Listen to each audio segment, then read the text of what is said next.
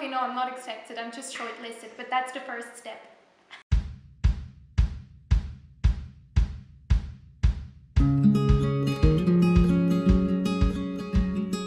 Guten Tag, I'm from Switzerland. Hello, I'm from the United States and India. Hallo, ich bin Georg und ich komme aus Deutschland. Γεια σας, κατάγομαι από την Κύπρο. So the good thing about ESSEC is that everything happens online, so you can apply online. You just have to scan the documents and then upload them on the site. So it's really simple, it's really easy, so you don't have to worry about that. I'd say that having extracurriculars, at least a few, is important. I mean, if you have great grades, that's one thing, but I feel like being a real person who's done things and has passion is really important for being a student at this school. I think the motivation letter is really important because you have to show them why you are a good candidate and why you are motivated to study at ESSEC. I think the most important part about an application is just being yourself and putting yourself on paper. It's like who you feel you are should be reflected on the paper that you submit to ESSEC.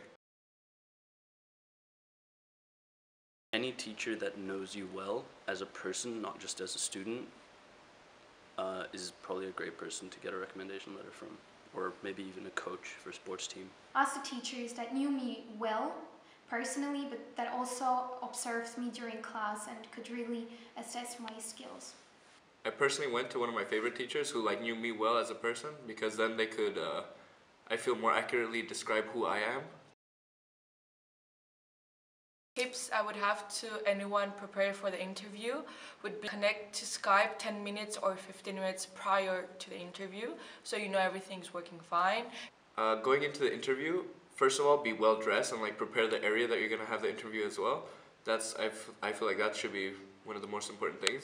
And then before going to the interview, review your CV that you submitted, because they will ask you directly questions about that as well as personal interests. To prepare for the Skype interview, they could actually think about potential questions that the interviewers might ask them.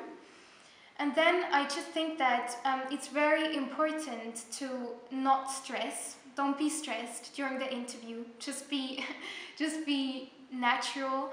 And sometimes they might ask you some challenging questions, but just take your time to answer and be natural, and always remember that no one is you and that is your power. I would say definitely still try apply, because it's more than just about grades in ESSEC, I believe. I think it's more as well including what type of person you are, how expressive you are, and what you do outside of class as well, just as much as your grades.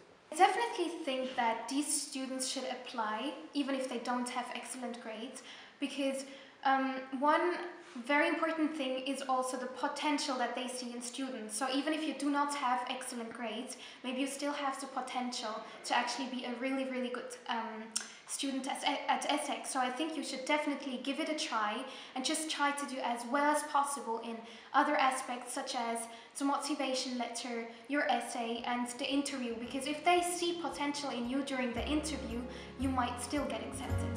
Welcome to ESSEC. Willkommen an ESSEC. Willkommen zum ESSEC. Καλώς ορίσατε στο ESSEC.